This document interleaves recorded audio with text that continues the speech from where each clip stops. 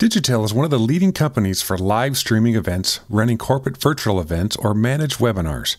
If you're looking to reach worldwide markets or generate revenue from adding a virtual component to your meetings and conferences, leverage Digitel's 33 years of experience in creating flawless online events. For more information, go to digitellinc.com or email them at contactus@digitel.com. Are you a follower? 9, 8, Okay, so we're gonna call the Adler. Welcome to Gather Geeks, a podcast by BizBash, the place where people passionate about meetings and events come together. Here are your hosts, BizBash CEO David Adler and Editor-in-Chief Beth Kormanik. Hi, David. Hey, Beth, here we are, another Gather Geeks. And our guest today is Scott Cullather, the co-founder and CEO of the brand communications agency Invent. That's the word invent without the E. Scott, who's based in New York, co-founded the company in 2008. The company was acquired by Time Inc. in 2015, but its founders bought it back last year. Cullather describes the company's business as specializing in live brand storytelling. He's bullish on events, and we're going to find out why. David, I'm wondering, do you think the role of the agency has changed? Oh, I don't think you can recognize an agency from just a few years ago, especially with with events becoming so important in the mix of marketing. An agency is no longer someone that places ads. These experiential agencies are driving the ship in many cases, and it's the character of marketing has changed dramatically because of events. Mm-hmm. Well, we're going to hear a lot about his philosophy on that and how he has, with his team, has grown and shaped their philosophy and what they're doing specifically when they sit down with brands to say, here's what we can do for you and get your message out. So let's take a listen. Scott, welcome to Gather Geeks. Thank you, Beth. Great to be here. Well, we are glad that you're here, and we have a lot to talk about based on the roller coaster that Invent has been on, both as a startup in the event community, the acquisition by Time, and now you're back on your own. Yep. So for those who aren't familiar with Invent, give us a very quick description of what you do. Yeah, of course. So I'm Scott Cullather. I'm one of the co-founders and the CEO of Invent. Invent started in 2008 in the height of the economic recession with the aspiration of becoming a global brand communications agency. And for me at the time, live events was just one of the tools in our toolbox to becoming an effective brand communications agency. So we sort of built from our core, which was live events, and then we moved into digital, social, mobile, print, and other things, PR events and so on. Today, we're sort of refocused. And our vision is to become the very best live brand storytelling agency in the world. And when you say live events were one of the tools, and it's where you are really see the growth of the company, are you talking about conceiving and planning them? Like what part of the life cycle event of the event are you involved in? So for us, it's conceptualization, it's design, it's strategy, and then it's the tactical pull through. So it's all of the things that go into that, visual identity and planning and messaging. But then it's also the actual activation or the on-site execution. So it is the design and production of what the environment looks like, what the attendee experience feels like, what the executives perhaps would say if it were a corporate event, what consumers would feel and take away if it were a more of a consumer-facing event rather than a B2B event, and all of the pull-through that goes along with that. Mm-hmm. Okay. Do you want to talk about your event DNA? You had mentioned that your father worked for Jack Morton when Jack Morton was a real person. There was a real Jack Morton give us in the world. Give us your sort of thumbnail sketch of how events have influenced you from an early age. Wow, so great question. My father was the 13th employee at Jack Morton. And Jack Morton is now one of the largest event marketing organizations in the world. They are.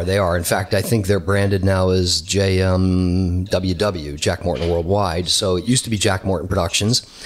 Jack was a very prominent band leader in Washington, D.C. area.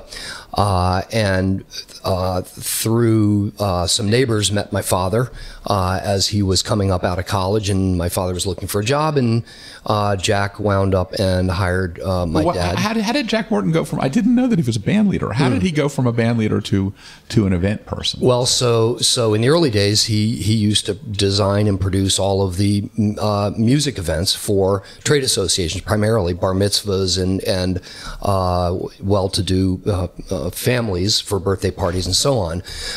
The trade association work that he was doing as a band leader led him into doing bigger things, and at the time was revolutionary and began to produce, what was the initial or the beginnings of multimedia through slide projectors. And that eventually evolved into industrial theater and video production, and fast forward 45 or 50 years, and here we are today. And what kind of events did your dad do?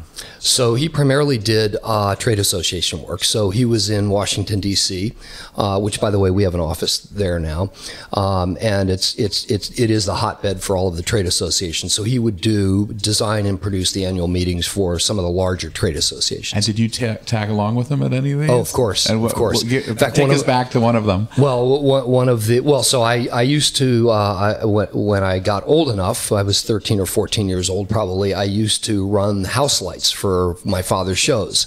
And so I would put on the ClearCom and get the cue to bring the house lights down or take the house lights up.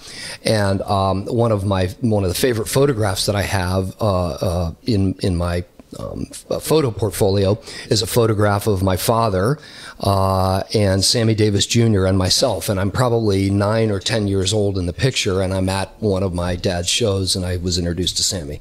That's amazing. So you're a second generation event professional. I am. But the world that you're living in today is so different from what you grew up in. What is the biggest change you see between then and now in the approach to events? Yeah, well, it's not to state the obvious, but we live in a digital world, so to speak, and so everything that any one of us does in our industry has to be tempered through the lens of that we are designing and producing and executing something that the world is going to see, because we live in an age of what I would like to call citizen journalists. So every attendee at every single event, whether it's a public event or a high security private event, there is a chance, a likelihood that whatever is designed, produced, said will come out to the public. And so I think that fundamentally is the biggest thing that's different today than it was 35 or 40 years ago when I was a young kid being introduced to the business. Yeah, I was speaking with a group and of C-level folks and about their events, and I was just kind of shocked at how they didn't really realize that point that you were just making. I said, whether you know it or not, your event is on social media. So you need to prepare for that eventuality, because everybody has that smartphone in their pocket and wants to induce FOMO on everybody else of where they are, or if it's an incentive trip, their spouse is going to be the one doing it. So you need to be aware of that from not only from a design point of view, a content point of view, liability point of view, all of the above. I think that's absolutely right, Beth. And the thing is that I think there are something like 2 billion millennials in the world right now. And I read somewhere that Gen Y is going to surpass the millennials. Gen Z is going to, thank you, Gen Z is going to surpass the millennials. Oh, yeah. So before you know it, we're going to have like 5 billion social zealots in the world, and they're going to be at our events, again, whether they're private or public, and they're going to be socializing these events. Right, but we had a conversation earlier about how there, just in the recent few years, there's been, I kind of feel that we're in this post-digital age a little bit, that it's not just about the new shiny object and necessarily about just being social for the sake of social, but that events are driving social. You want to comment on that? Absolutely. Your thoughts on Absolutely. That? So there is this notion of FOMO, right? Fear of missing out. And I do think that we, to a degree, are in a post digital era, post-social era in terms of digital socialization, except when you come to an event. If you look at sort of the spike moments of social media, you look at the trending things, even the stuff on Donald Trump these days, our president, it's generally around some sort of an event that he has been at. So there are these, in my opinion, there are these sort of dormant periods in between these moments of live events. So I think as a live event professional, we have a tremendous opportunity, because the more millennials and gens that we have at our disposal and as a potential target audience, the more we have the ability to influence messaging and content by way of the events that we design and produce. Mm-hmm. So, client comes to you and says, we want to do an event. Where does the conversation go from there? Why? We start with why. Mm-hmm. Yeah, I think that... Okay, I'm going to push you on why. Yep. But what is the most prevalent why that you get? Like, if you aggregate all the whys, why? Well, right. So the answer that we get is because we want to drive our consumers or our customers to change a certain kind of behavior. And I think that is entirely true. What comes after the why is we want to do something that is extremely different and that's never been done before. Of course, everybody wants to do something that's never been done before. Right. And then we ask why. And again, it's because they want to drive behavior patterns, whether you're a B2B or a B2C organization, you want to drive the way people think, feel, behave, and perform in some way. And so we always begin with a why, and then we use a proprietary sort of creative and strategic process to get us from the why to the what, and that's called invention. And basically, it takes our clients and prospective clients through the maze of the beginning, like all this confusion about what they really want to do to what they should do. And we help through this idea of invention to bring a sense of clarity to why the strategy is right, why the messaging is right, why the tactical pull-through is right, and why the return on investment is going to be there in the end. So you want to bring us through a couple of those points to see, like, what's your first meeting look like when you're going through the process? Yeah, sure. So we recently launched the Samsung Galaxy Note 8 for Samsung. It was last year. It happened to be the product that was going to replace the one that they had to remove from the market. So it was a very big bet of theirs. We began with the question of why. And they, in essence, said that they needed to replace the revenue decline that had happened since the original the Galaxy 7. We then took them through the process of what's your target audience, what are your key messages, what do the outcomes need to be, and as a result of that sort of exercise, we began to develop our strategy and our tactical pull-through. And so what we designed was a live event for journalists, influencers, and their key customers that in essence took those attendees through a live experience that brought to life the features and the benefits of the Galaxy Note 8 in real time, in real world, through the design and execution of the event itself. So what did that look like? So it was a massive three-dimensional video wall made out of LED panels.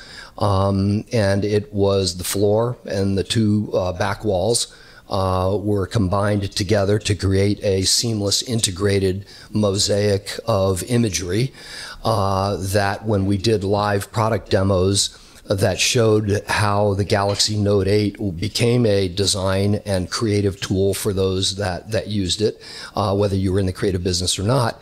Those product demos came to life all around the audience and all around the demonstrators or the executives that were making those presentations. This was in Korea?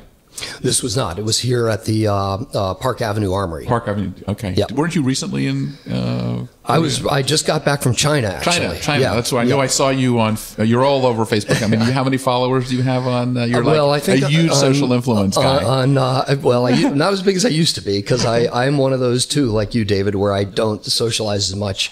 I think I have 300,000 Twitter followers. Damn good. Yeah, I guess so. I've been doing it a long time. Yeah. And there's a strategy behind it. So, what is the strategy behind it? Well, you first off, you don't want to socialize too much, because you become white noise. You want to make sure that you understand your followers, if you will. In my particular case, it's important because I do use Twitter and Instagram in particular for business purposes. Facebook I use more for my own personal use. And so I want to understand my followers. So I want to make sure that I am socializing things that are relevant to them, that are of interest.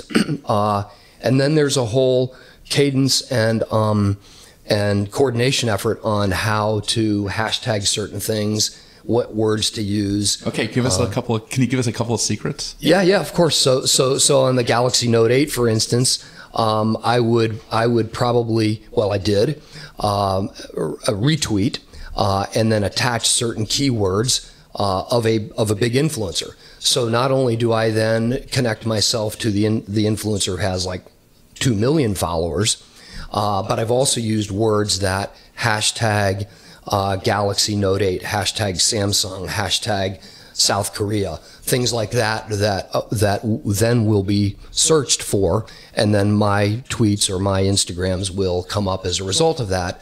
So that's one thing. The other thing is to work very, very hard at getting certified followers to follow you, because everybody wants to, social platforms are social influence. And if you're connected to somebody, that means you've got some level of influence. And so the more certified followers that you can have follow you. And that's people with the check marks beside their name. Yeah, correct. The little Twitter logo or the Instagram. Yep. The more of those that will follow you, the more people also will follow you, because they want you to in turn follow them. So for an event, a major event like the Galaxy Note 8 launch, how many times would you tweet or Instagram mentions of that event? So I pushed out, I would say it was a one-day event. I pushed out probably 6 posts. Okay. And I personally picked moments that I did it, and then our company picked moments that the company did it, and then certain inventors that were on the show picked moments that they did it, and then we wove together a story accordingly so that it wasn't redundant, because we do have overlap in followers. So again, you don't want to become white noise. Sure.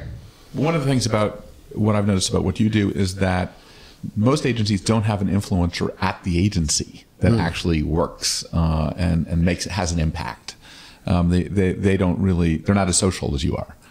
And it seems like it's a sort of little bit of a secret sauce. It very much is. I mean, if you think about it, beyond the context of live events give social media an opportunity to amplify, which I do think that is the case. A lot of people would say, well, social media amplifies live events. That there is that, right? So when we do a live event, we only had 2,500 people in attendance at the Samsung Galaxy Note 8 launch, but I had 230,000 followers on my Twitter account, and I had several retweets of my account that was tweeted by people who have 100,000 or 200,000. So all of a sudden, the amplification becomes massive. And so I think that it is a little bit of a secret sauce, because a company that has an agency that does have an influencer or two on the team helps to amplify that live event.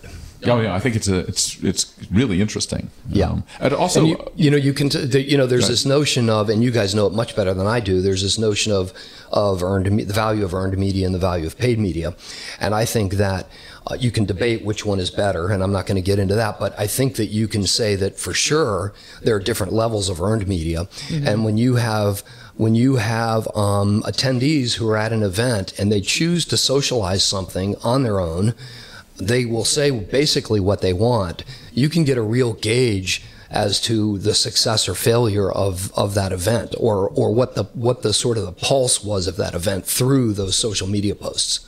How do you feel about the Uber influencers now? Is it fraudulent or is it for real? It seems like it's so transactional now that they're not believed as much. I would agree with that. I would agree. They're unfortunately going by the way of paid spokespeople. So there was a time when celebrity athletes, wow, they've endorsed my product, it must be a great product. That's become a little bit like white noise, and I think we have the same challenge with Uber influencers. Do you see that? What's the next thing that's going to happen that's going to be able to break through the clutter?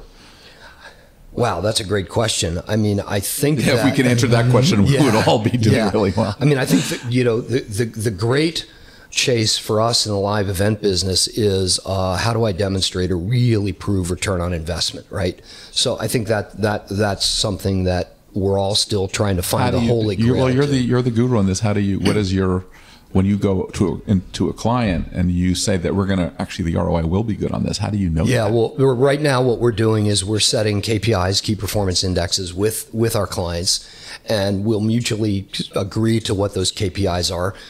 Sometimes they're amount of social media impressions, sometimes they're just media impressions in general, the quality. So it could be media driven. There's the old-fashioned attendee poll. But there is also this notion of getting attendees involved beforehand and having them become a part of the design evolution, so that you have an understanding of what, and it's a cross-section of attendees, you have an understanding of what they're really looking for and what they really want out of the event. What does that look like? What do you mean by that? It's almost like a focus group. A focus group, okay. Yeah. So if we had done it for the Galaxy Note 8, we didn't. But if we had done it, we would have taken one or two of their executives, one or two of their salespeople, several influencers, a couple of their top key customers, and we would have put them in a blind focus group environment, not necessarily face-to-face or amongst one another, but we would have put them through a focus group activity that we then would have been able to establish KPIs, and we would say to our client at that point, here are the key performance indexes that we've set. What do you think? Yes, we agree. Okay, let's measure against how we do on those. When you say a focus group activity, what does that look like? Well, it can take any kind of shape or form, and we've done them in a room with two-way, one-way glass. But what are you trying to get out of that, of those people? What are you asking them? Yeah, right. So we're trying to get out. We're trying to dig to the core of the apple and figure out what really is important, and why would they invest a day of their time, 2 days of their time, 3 days of their time? Why would they give me that most valuable asset of theirs, and what would they want in return? And so then we begin to explore, and depending on the event and the purpose of the event, it can take many different shapes, but in essence we really want to try and grind down to the core of that apple, and then we will develop a series of key objectives that we see how we measure against. From one of your past events, what's an insight that you learned that you then incorporated into an event? Well, this whole notion of citizen journalism, where we can, we do a lot of consumer-facing events. The more that we can create consistency of message from whoever the key sponsor or the key stakeholder is for that event, the more we can create key messages from that person, the more consistent those citizen journalist messages are going to be. And so to me, that is a very big differentiator between a successful event and one that's not as successful. One that has 10 or 12 different messages that are confusing or diluted or not as potent doesn't have the same success to me as one that is more focused and has 2 or 3 really strong messages behind it. Mm-hmm. So that's what you try to bring everything to 1 or 2 key messages at an event? Yes. Invest in yourself and your staff with self-paced online event education designed to fit into your busy schedule. Subscribe to the Event Leadership Institute for only $25 per month and gain access to an extensive on-demand video library of classes, as well as interviews with industry leaders. Best of all, you can watch classes in small pieces or all at once. For more information, visit eventleadershipinstitute.com.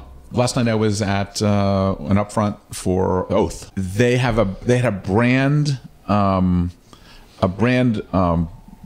tunnel. How do you get the messages when you have a large group of people coming? Is that sort of what is happening now, this brand tunnel? Like you tell the message before you actually get into the room? Is that sort of common way? Well, I've seen it a lot. I mean, it is. I think smart companies are trying to so we only have a finite amount of time that we have these people, right? That whatever the target audience is. So the moment that you can begin to grab their attention and the moment that you can begin to inform them of the messages, you start to grab them, right? And so the earlier we can do that and the more effectively we can do that, the better off we are. And so I think what you're suggesting is a result of that idea. The brand tunnel or the brand elevator or something. It's like going up to the World Trade Center and you sit in the elevator, you're stuck. It's almost like, going back to the old theme park days when you stood online for whatever Disney ride it was, and they played these little teaser videos for you to get you ready for the ride. It's similar in concept, so that you've sort of cleansed out any distracting stuff, and you've got people now focused on what is really important to that event. Before we started recording, you said something really interesting that I'd like you to expand on. You said the directive from your clients these days is to spend smartly versus lavishly. What is an example of a smart spend versus a lavish spend? Right. So, let me put it this way. We just launched the newest Atlantis hotel property in Sanya, China. Part of the design and execution of that launch event was a very, very expensive fireworks show. Oh, they did that when they opened the one in Dubai. In Dubai, yeah, it was very similar. So the entire building became a fireworks display. So in that particular setting, that was a smart spend, because they wanted to create a sense of luxury and excitement and fun. And so that to me was on brand, on message, on point to what the Atlantis brand stands for and what they want it to be in Sanya, China. And yet it was disruptive in a good way. Now, if we were at a conference for Bloomberg, and we did a fireworks display at Bloomberg, I think that we're not on brand, we're not on point, we're not on message with them anymore, and we've done something that is seen as lavish. So I think there's it's subtle, but I think it's a big distinction between, because I use the exact same example, fireworks in one case works really, really well and was perceived by that audience in the right way. Fireworks at a Bloomberg financial conference is going to have a very different connotation. Yeah. Mm-hmm. And so we like to call it purposeful creative, and so we're not fans of doing unique, cool, fun stuff for the sake of doing cool, fun stuff. It's got to have the right purpose, and it's got to truly represent the brand and the integrity of the message that the sponsors or the key stakeholders want to communicate. I had a friend of mine who is a CMO of a company, of a major media company, and he recently said that he was surprised that the level of intellect of a lot of the CMOs of major brands they're so dependent on outsourcing everything that they're not thinking as strategically because they're depending on the agencies. Are you seeing that at all, or is it dependent on you guys as third party agencies? It is, and I think one of the things that I'm really proud of our agency, and I think makes us great, is that we're true collaborators in that process. And so we get those C-suite, those CMOs, or the heads of design or whatever that will come to us and say, sort of, here's our challenge. here's what's keeping me up at night. Can you come up with the idea? And then we'll come up with an idea, and then they'll yes and it, and then we collaborate together and make it truly exceptional. So while they're leaning on us as an agency, we're also leaning on them to make sure that what we do is exactly right. But why is an event a good solution for marketing now? Why do you think that it's so hot? We talked about that a little bit. Well, look, I think it is the only medium in the world that directly connects the heart, the mind, and the body to a brand or a purpose. No offense to television, no offense to computer ads, no offense to print. There's a medium that stands between the heart, the mind, and the body, and whatever that brand is. And so live events is actually the only medium in the world that doesn't have that barrier, if you will. The downside, I think, and the advantage that those other platforms has is scale, and we've yet to really, outside of the social media and the citizen journalists, we've yet as an industry to really master how do you go to scale. When we did the Galaxy Note 8, we live streamed to 48 million people. So we were able to take a 2,800 person audience and turn it into 48 million people with a few $1,000, in today's technology. So that's pretty powerful. Yeah, but it's we were talking earlier about some of our friends from Jack Morton who talk about how it's all about seen by few, experienced by many.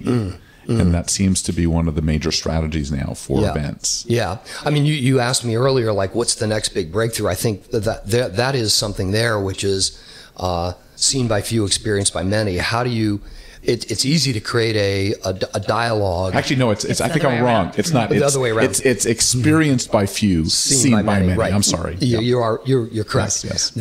I think one of the holy grails is to experience by few, experienced by many. Yeah. So if we can shift that paradigm, then I think we're there. Because the one thing you can do with a live event is you can create a dialogue, and so you can create a real experience, which you have a hard time doing when you do a digital component. So if we can design the events to become a digital experience as much as it is right now is just a viewing platform, then I think that will be sort of the next frontier.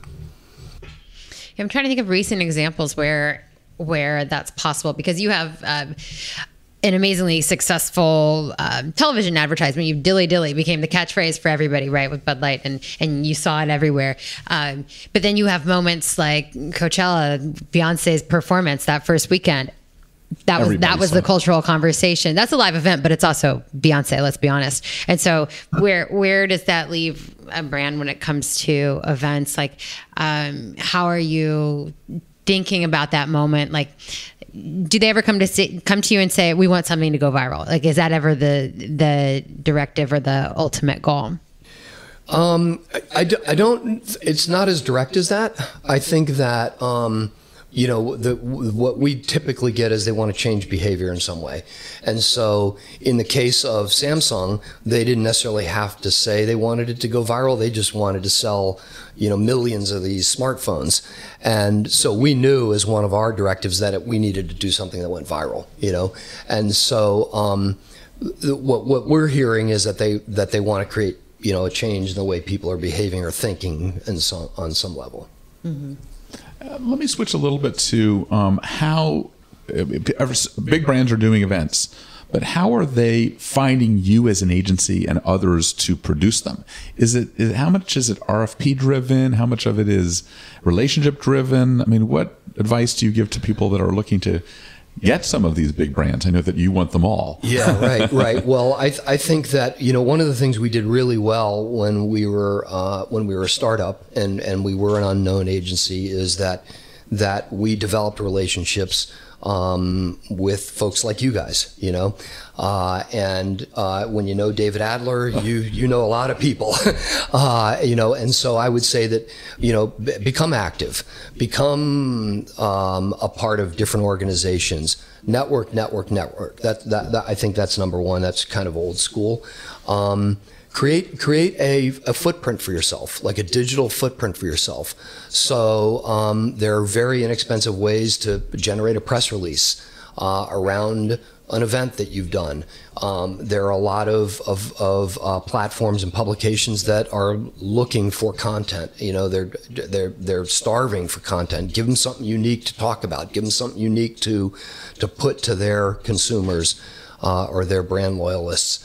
And then I think that capitalize on the work that you've done. People want to work with people who are successful. They want to.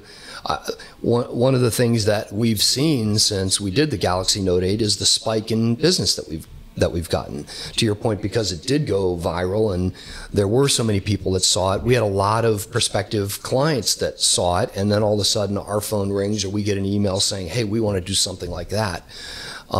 So capitalize on, the work that you've done, regardless of what it is.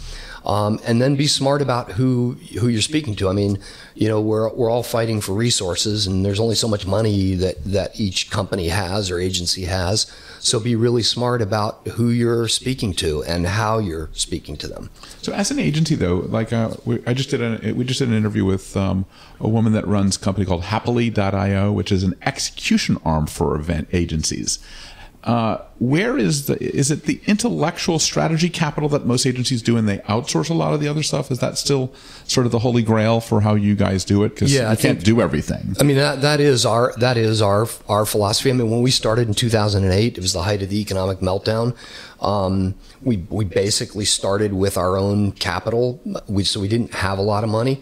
So rather than build a lot of brick and mortar resources, we leaned into the fact that we were lean and nimble and cost effective, and we were transparent about what we outsourced and what we didn't, and where our margins were made and where they weren't. And so I think the successful companies right now have that kind of model happening. For us, as we continue to grow, one of the strategies that, if we're going to become the best live brand storytelling agency in the world, one of the strategies is to be able to win a global account like Microsoft. We just became agency of record for Microsoft. So we're beginning to do work for them all over the world.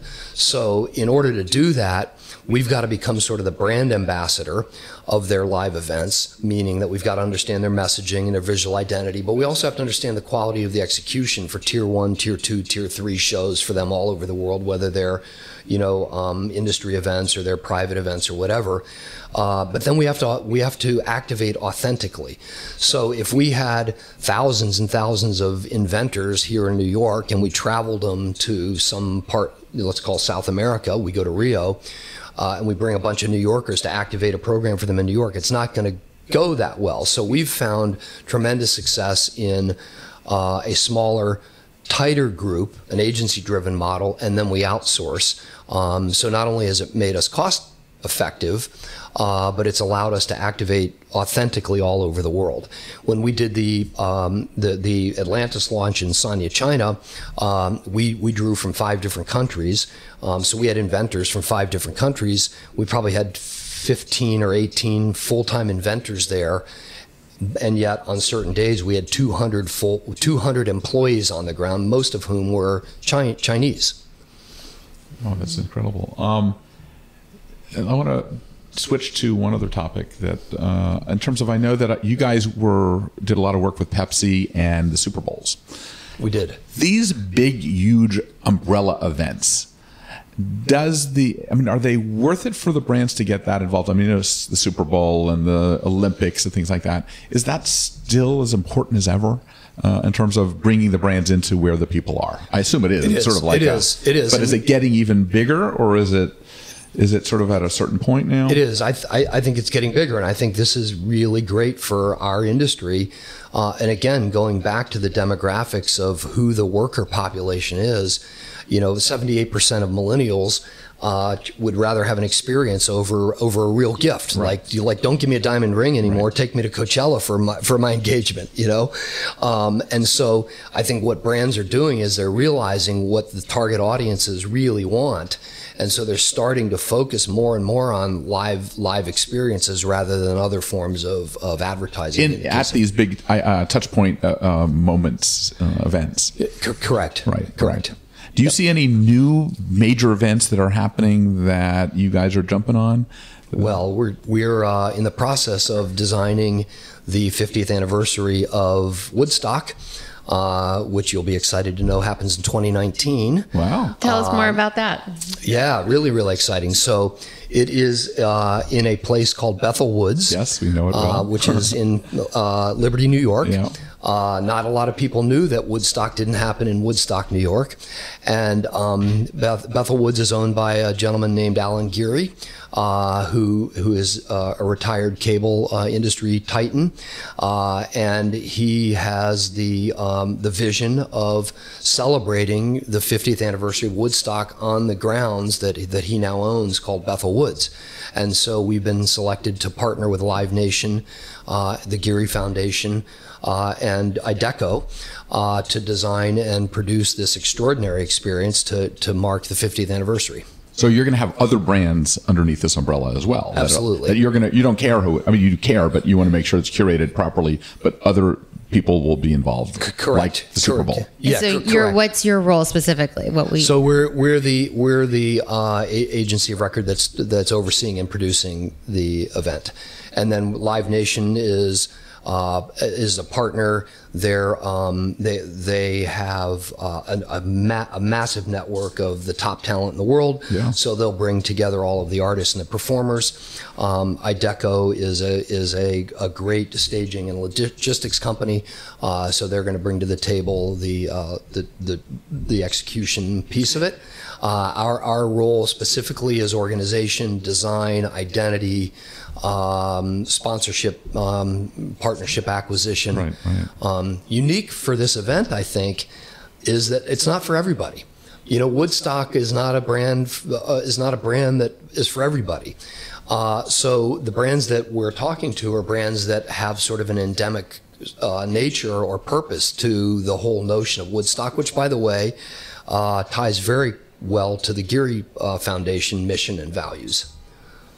So is cannabis legal in... Not yet. You have to rush pretty quickly to get it. You can't really cash in on it unless it's legal, right? But you can tell, so I've been to Coachella now 7 years in a row. You can tell it's legal in California now. So how many people are you expecting to come to the event? We'll probably get 35,000 a day. 3-day event, so we would, I think we would easily have more than that, but Yeah. there are just restrictions to. So you're not going to. I mean, not everyone can attend. You're going to. This is going to correct. definitely be It'll be a hot experienced by ticket. few, seen by many. That's true. It'll be a hot. It will be a hot ticket. It's going to be a high price ticket too, or no? Well, and no, we're going to sell normal day passes. And all the way up to VVIP glamping experiences with butler service and champagne. Oh, really? So that's the antithesis of what the Woodstock experience. Yeah. So for those that you know, they're a little on the older side now, but for those that were there 50 years ago who happen to have the fortune to be able to afford a VVIP glamping experience, they'll have a pretty amazing experience. And for those who weren't there 50 years ago, will have a pretty amazing experience. What kind of musical acts are? Well, anywhere from like the original Woodstockers that are still left to people like Kesha and others. So what we're doing is we're trying to mash up this notion of old and new, and make it really a pop relevant experience rather than just a music festival. Wow. It's already documentary. I mean, you have We're hopefully going to have some movie screenings. So Really? Let you know. I heard somewhere your dad's in the process. Yeah. Hopefully it comes out by then. Something comes out by then. Well, we'll keep our eye on that event for sure. Thank you. One other thing I wanted to ask you about is I saw you have an office in Detroit. We do. And Detroit is getting some love these days after a hard time. Tell me about that. Is this mostly to serve automotive clients? What's the thinking there? It is, and it was, and we've been there now for, I think, 4 years. And I can't say that we're the reason that Detroit is getting the love, but, Detroit is an amazing place. It has been through hell and back, and it's got this interesting personality. The city itself and the people that live there are extremely passionate and caring about so many things. And one of those things is the quality of the work that they do. So some of the best creative that we are doing as an agency is coming out of our Detroit office as a result, because it's like in the water there or something. I'm not sure. Very interesting. So let's. One question I like to ask at kind of the end is: you've been through, this is version 2.0 of this agency, but you talked about your dad and working at Jack Morton. What's the wisdom that you think you need to tell this next generation about wanting to be in the event industry, and what's so great about it, or what is it fraught with in terms of detail, the problems? Yeah, be careful what you think you want. No, I would say that I've now been doing this, I think 30, not including like my childhood days, which would predate this, but I've been doing this 35 years. And I think the single greatest gift that I've been given by this industry is that you are exposed to and learn something new every single day. Because of the kinds of things that we get to do as an industry and who we get to work with, and what we're exposed to, you learn something new every single day. I mean, you're talking Woodstock, China, Korea, like in like the period of this half-hour conversation. Totally. And I think that, what we do, not to like steal Steve Jobs' quote, but like we make an impact in the world. I think that we don't make the same kind of impact that Beyonce made at Coachella, for instance, but because we have the ability to meet with and work with the titans of industry and design ideas for them and their teams that they actually execute and roll out across the world, we can sit back and say, wow, I was a part of that moment. I was a part of the success of that product, or I was a part of the success of that program. And I don't know of a lot of other industries or careers where you can honestly say that we have the ability to really change the world when we get up every morning to go to work. So I think those two things in particular stand out for me. Thanks, Scott. Well, tell everybody how they can reach you and learn more about Invent. Right. So again, I'm Scott Cullather. I'm the CEO of Invent. You can reach us at www.inventvnt.com. The VNT is important to know. It is. There's no E, yes. So it's misspelled. It's the word invent misspelled. We have 7 offices. We're here in New York, which is where our global headquarters is. We're in Detroit. We're in Washington, D.C. We're in San Francisco. We are in London. We're in Sydney. And we just opened, I'm really excited about it, a design studio in Sweden called the Swedish Design Studio, SWDSH Design Studio. Wow. That's fantastic. Well, thank you so much, Scott. We look forward to more David. Conversations. Yeah, nice to see you both. Thank you. Thanks. David, we're back in our studio now, and Scott has really weathered changes in his business and the industry. I'm wondering what is his key to surviving, or what's the key to surviving in this time of change? Well, it's so funny. He thought he sold out and he was going to take the money and run. And then he got reinvigorated, which I think happens to a lot of founders, where they say, oh my God, these guys, I thought they were geniuses, but they weren't so much geniuses. And, let's just lumber along and we can rethink it and do it better the next time. Mm-hmm. So one thing that he teased us with was the knowledge of the end, that he's working on the 50th anniversary of Woodstock. I'll be looking for how they move that event into the future. I mean, it is an anniversary year, and it's an event that's so steeped in nostalgia in our culture. But, the market has changed. People expect different things out of festivals, and the person who's going to be attending that is not the person who attended it 50 years ago. Maybe some of them will be there. But what happens is that they kind of leave the planet at some point. But, I mean, they're gonna have to honor the history of that event, right? That's why they're doing it, or it won't feel authentic, and they would lose their credibility. But at the same time, you have to bring it into the modern age of music festivals, right? Well, I think that the whole idea is putting a twist on everything. Experiential is no longer just telling the straight story, but telling it with a twist. Mm-hmm.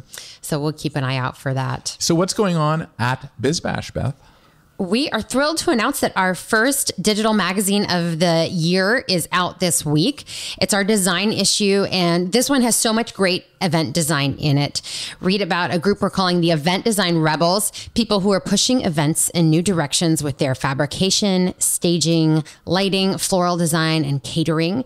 Also, check out the strategy story on the new wave of events seeking to empower women, and a trend piece on how virtual venue tours are evolving, and so much more. So check your inboxes for that. Our subscribers will receive that right in your inbox. Everyone else will be able to find that on bizbash.com. And I would love to make sure everybody knows that they should sign up for the BizBash daily newsletter. And you can go to bizbash.com/subscribe to get to that. This podcast is produced by Dave Nelson with the support of Claire Hoffman from our editorial team and Rebecca Pappas in our audience development department. Thank you so much for making this possible. Gather on. Gather on. Thanks for listening to today's episode. If you like what you're hearing, be sure to subscribe to the podcast on iTunes or your favorite podcast app. We can be found on iTunes, Stitcher, SoundCloud, Player FM, Google Play, and Pocket Cast. Be sure to leave us a rating and review. It helps others discover the Gather Geeks podcast. We'd also love to hear from you. You can leave feedback on Twitter @GatherGeeks or leave us an email, gathergeeks@bizbash.com. We hope you'll join us again for the next episode of Gather Geeks. Until then, gather on. If you are looking for a state-of-the-art learning management system, take a look at Digitel's newest platform, Opus DX. Opus DX offers the robust platform for event organizers and associations to manage content. To learn more and schedule a demo, email them at contactus@digitelinc.com. That's contact us at digitellinc.com.